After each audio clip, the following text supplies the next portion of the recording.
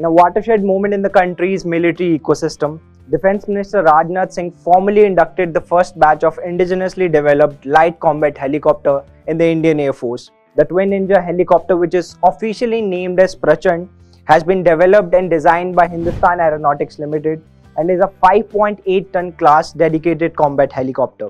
Notably, LCH is the only attack helicopter in the world which can take and land at an altitude of 5,000 meters with a considerable load of weapons and fuel. But what makes LCH a cut above the rest? Let's find out.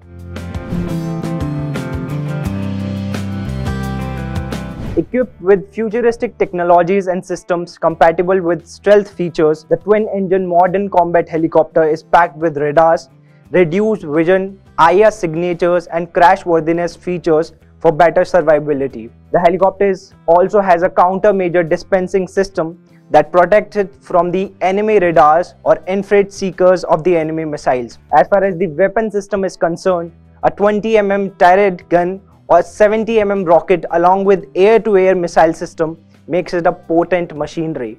These features enable the LCH for deployment in high-altitude combat areas, which will cater to the emerging needs of IAF in the next 3 to 4 decades. Major aviation technologies like glass cockpit and composite airframe structures have been indigenously developed for the combat helicopter.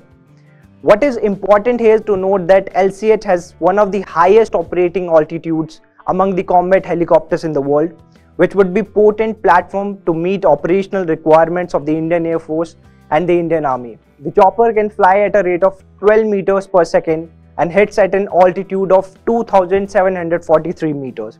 Further, the helicopter has a ferry range of 700 kilometers. The main and tail rotor diameters of the LCH are 13.3 meters and 2.05 meters respectively. The two-seater craft also has a tri-circle crashworthiness wheel landing gear and stealth capacities. This is it in today's session. Thanks for watching.